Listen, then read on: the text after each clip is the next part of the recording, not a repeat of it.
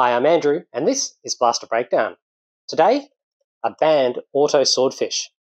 This one features a Banshee flywheel cage, wheels and motors setup by Banned Blasters. I'll put a link in the description box below. It also has a worker full auto kit with a few little tweaks. This one now has a full metal gearbox using a Flywheel The World Merlin motor and a hybrid pusher for firing short darts. This setup is now giving me 200 FPS at 12 darts per second. Today I'll show you how I put this one together, wired it all up, show you some numbers over the chronograph and do an accuracy test, and I'll also include a bit of footage from a recent Brisbane area Nerf group event as a special treat.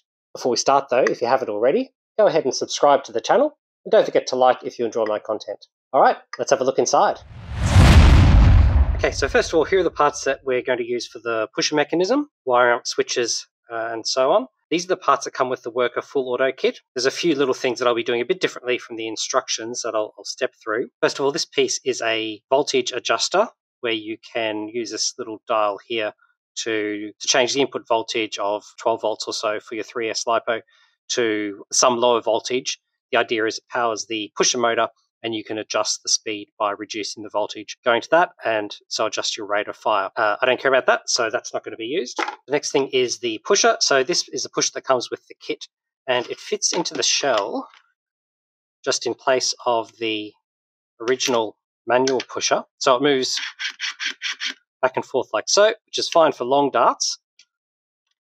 Well, short darts, of course, it's not actually going to push the dart into the flywheels. So I've got this extended pusher and that fits like so, and you can see this piece here sits just at the back of short darts, and when it moves, and that dart goes into the flywheels. Now, I've previously had poor results with this type of extended pusher, so it's hybrid because it can push long darts with this part, short darts with this part. In the past, I found sometimes the pusher would slip up and so go over the top of a dart and not push them correctly into the flywheels. I don't think that's going to be a problem here because this piece of plastic at the top of the magwell will prevent this part from going any further upwards. So as long as that's in place, we shouldn't ever have a situation where this part can slip up above top of the next dart. So that should be right to go exactly as it is. Another thing to notice is the trigger that comes with the full auto kit is slightly different to the original trigger. They're essentially the same shape and size. The original one has these little bits cut out, which is cool, but there is a difference down the bottom here. Now, in the original configuration, this piece at the bottom here doesn't touch the rev trigger until it's all the way back. However, the one that comes with the kit, you'll see sits right against this front piece here. So you can't move it, firstly because of this lock here, but secondly, if you do try to move it without that lock, you'll see it pushes the rev trigger back, which will activate a switch that sits at the back there. So I'm going to not use the one that comes with the kit, but instead use the original trigger, again with those little cutouts. So I can pull the trigger and fire the blaster without needing to touch this rev trigger here. Also with the kit, you get a spring for the pusher that can sit there. There's this return spring that goes onto the pusher, and that's what keeps the pusher retracted when the motor isn't spinning. So after firing a dart, this spring will pull it back to the neutral position automatically. So other parts we get with the kit are a MOSFET kit, so MOSFET, a resistor, and a diode. And what that allows us to do is have a higher current circuit going to the flywheels up the front here to ensure that the current running through these switches is only as much as the pusher motor draws. You'll notice there are 4 switches that come with the kit, which is handy. Normally we only need 3, one for the rev trigger, one for the firing trigger, and one for the cycle control. With this 4th one, I'm actually going to use that to power a voltmeter. So this voltmeter I'll just glue on the inside of the shell, maybe there. So that'll be visible on the outside through the shell. And I'm going to hook that up to a switch at the bottom here so that the normal rev trigger isn't used for firing, but will activate the voltmeter if I want to check my LiPo's voltage. Instead of having the rev switch there, I'm going to mount it at the front here, giving me a 2-stage trigger with switches forward and back. So the start of the trigger pull will activate the flywheels through the front switch, and the rear switch will activate the pusher motor. The other thing I'm going to do is replace this entire assembly with a blue gearbox. Now, this one has metal gears on the inside. The plastic is cheaper. It has plastic gears, which can wear over time, but otherwise the dimensions are pretty much identical. So I'm just going to swap this cog onto this axle, and then that can just essentially replace this piece entirely. You can even feel the difference in weight. The blue one is a bit heavier than the yellow one, just due to the metal gears versus plastic. The other thing I'm going to do is use a Fang revamp motor as the pusher. This motor I'm going to pull out. I'll just unscrew this plastic casing, pull the motor out, and replace it with a Fang revamp. I'll need to do a little bit of shell cutting just here for the tabs of the motor. Otherwise, it's just a straight swap out of one 130 size motor for another. Okay, so it shouldn't be too complicated at all to build. I can just go ahead and make a start on wiring this up. In the battery tray, of course, I'll need to, as usual, pull out these terminals and cut away this molding and a bit at the top here just to make room for my LiPo. Otherwise, the shape of the shell on the inside here is perfectly designed for these switches. All the screw holes line up perfectly, so this will be a pretty straightforward build. Okay, this is coming along nicely now. I finished wiring up everything around the pusher mechanism. So here you can see 1, 2, 3, 4 switches in place. Just recapping, this is the rev trigger now. We're not using this one down here. And this will be activated when I begin pulling the trigger. There'll be a spring here holding this closed at rest. But the rest is as per normal. When the trigger then hits the firing trigger, that starts the motor. Up here we've got the cycle control switch, which stops the pusher in the fully retracted position when the trigger is released. And now down here, which is usually the rev trigger, that's now connected when you press the switch to this voltmeter up here, which will just sit on the inside of the shell and shine through to the outside. So the battery positive is wired to the normally closed tab of the rev trigger. And I've also run a wire from that same tab up to the normally closed tab of the cycle control switch, so that's also getting battery positive all the time. The common tab of this rev trigger goes to the normally open tab of the firing trigger, and it also goes to the signal wire for the MOSFET, which I haven't wired up yet. So that means that the firing trigger only gets power when the rev trigger is activated, which under normal circumstances should always be the case. But if something were to happen, like this switch busted and the flywheels weren't spinning, it would ensure that the firing trigger couldn't run the pusher motor and risk pushing a dart into stalled flywheels. So that's the normally open tab of the firing trigger. Common goes to the motor. Normally closed runs from the common tab of the cycle control. As mentioned, the normally closed tab of the cycle control switch gets battery positive at all times, which means as long as the pusher is forward, it'll always have power to return. And the normally open tab goes to battery negative, meaning that as soon as the pusher does return, as long as the motor doesn't have power from the firing trigger, it will then be connected to the negative battery terminal and break the pusher motor with the pusher fully retracted. So here's how that looks on 2S. And even on 3S.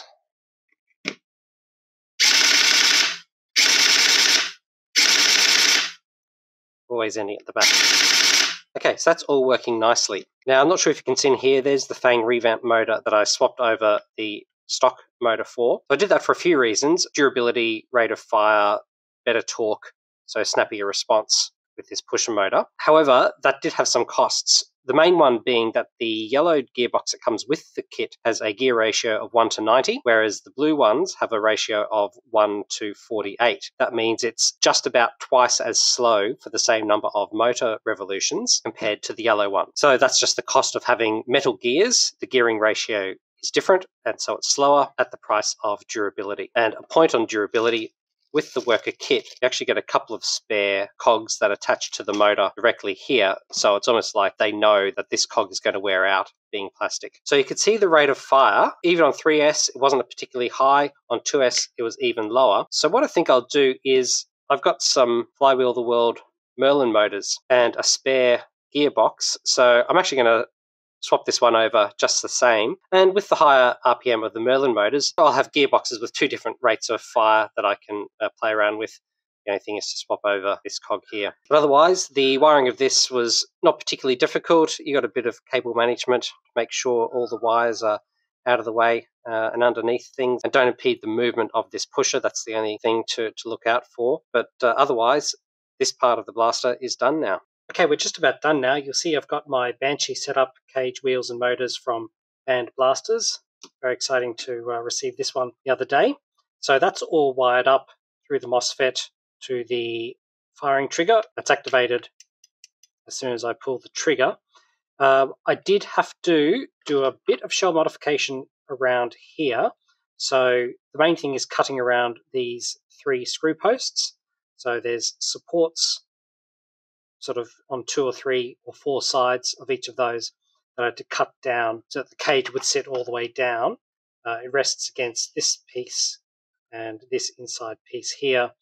So that's kind of the level that you need to go for. One thing I did have to do, apologies to Adam from Band Blasters, I had to chop a hole in the front of the dart guide piece here for this tip of the extended pusher to fit in. I could have cut that short instead. I decided not to. I decided to take the Dremel to this dart guide, but that's just one little thing I had to do for the extended pusher. But otherwise, it's wired up through the MOSFET. My wiring here is a bit simpler, so that in the battery tray now I've only got 1 positive and 1 negative wire to wire up to my LiPo connector. A few cosmetic things I've done. I replaced the orange front muzzle piece with this clear one, because I think that looks pretty cool.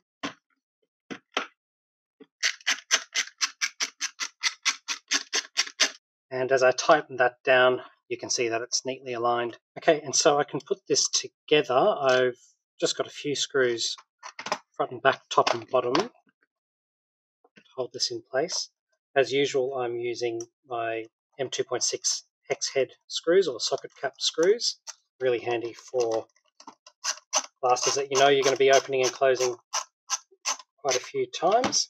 As you saw with the flywheel cage, also easier to tighten up screws more compared to Phillips head screws. Okay, so let's connect this up and see what it looks like. Okay, let's see how this goes.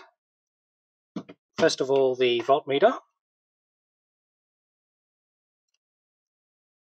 See, that's working nicely. Rev trigger.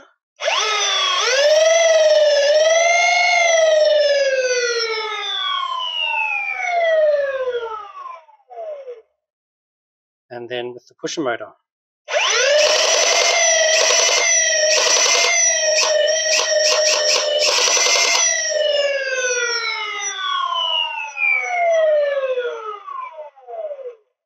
Next question, how does it look putting a few darts through?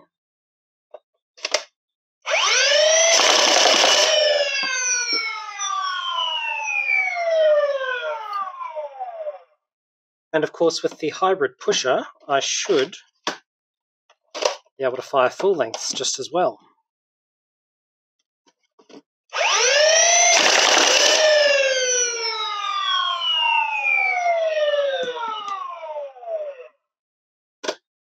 Yep, that's pretty nice. I basically never use full-length darts, but I guess it's good to know that if I am out on the field and I need to borrow a mag from somebody, if I've run out, then pulling out the Talon adapter and slotting in a full-length magazine is an option for me. All right, so last thing to do is just wire up this XT30 connector to the ends here, and then this one's ready to go. Okay, let's get some numbers from the Banshee Swordfish now. So 3S LiPo, going with Worker Red Gen 2s. Just going to go full auto so we get the FPS as well as DPS.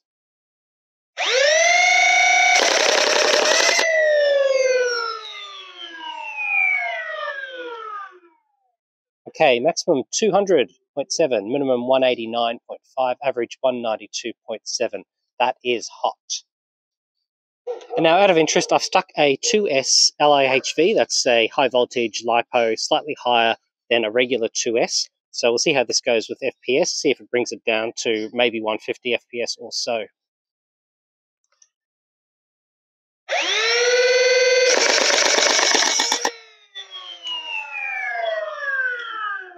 Okay, we had one outlier, 160, lowest 143, average 148.9. So that's actually really good for super stock events. Okay, here we are 50 feet from the target as usual. So Banshee cage is in place. I'm running on a 3S LiPo. which I just clocked at 190 plus FPS, so really happy with those numbers. Worker Red Gen 2s to start. Got 18 in 2 mags. I'll try some single shots initially and then a few burst, and then we'll just dump a mag for fun.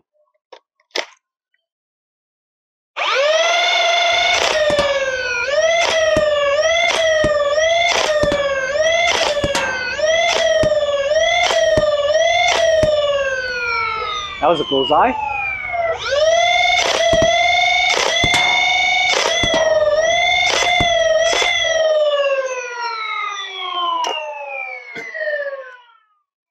Took me a couple of shots to get my aim in. I was going a bit left initially, but once I'd kind of sighted it, those shots were bang on target.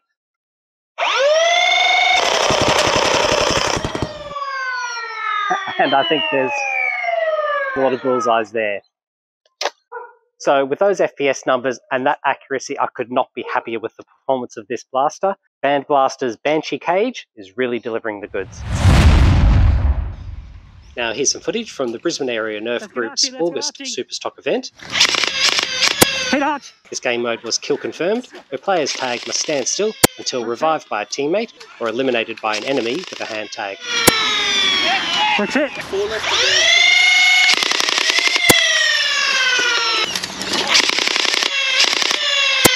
Down on the leg, crook on the leg.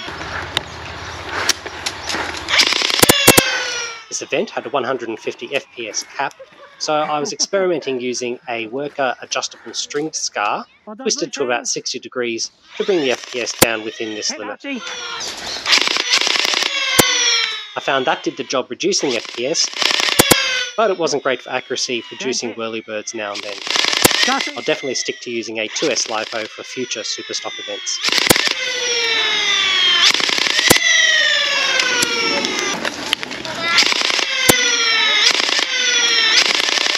Darcy, you're in. Out. I got hit. So there you have it. 200 FPS, 12 darts per second, great performance, great accuracy. No wonder this thing's banned. Please leave any questions or comments below. Don't forget to like and subscribe. Thanks for watching. We'll see you next time.